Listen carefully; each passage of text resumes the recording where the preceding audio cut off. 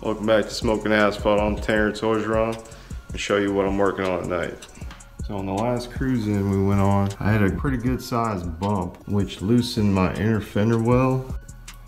So basically the front, I believe, came loose. It was rubbing against the tire to the point where it completely ripped off and almost took out a buddy of mine who was following right behind me, Drake. That left my main wiring harness exposed here. And it looks like I might have had a little bit of rubbing, but I think I lucked out. We ended up doing like 100-mile round trip that day and no issues besides losing the inner fender well. See my UMI upper control arm and the strange single adjustable coilover setup. And my wiring harness is beneath because I did the wire tuck mod on this car.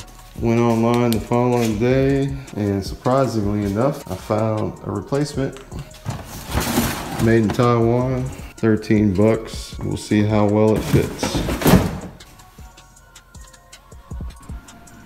All right, got all the zip ties cut, boom, boom, boom.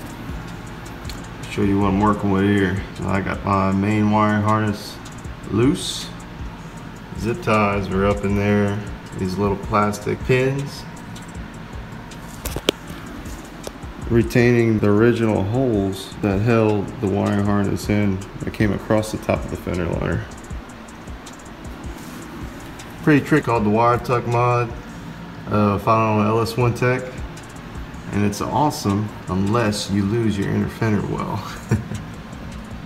But this is the only damage that was done. It was just to the electrical tape, so I'm gonna rewrap this and it'll be good to go. Rewrap it. Use the zip ties that I won at one of my buddy of mine's hailed, William Johnson. Spotted Cat, Opelousas. It's the third Sunday of every month. So if you guys are in the area, you need to go check it out. Show you how I'm holding up the wiring harness. Got some progress going on. I had to double up the main zip ties, sadly, because they weren't long enough to go completely around with the single. I got that up. I'll trim these off. Boom, boom, boom. And then we'll get to that inner fender liner. Okay, I got it in. It fits pretty good for something made in Taiwan.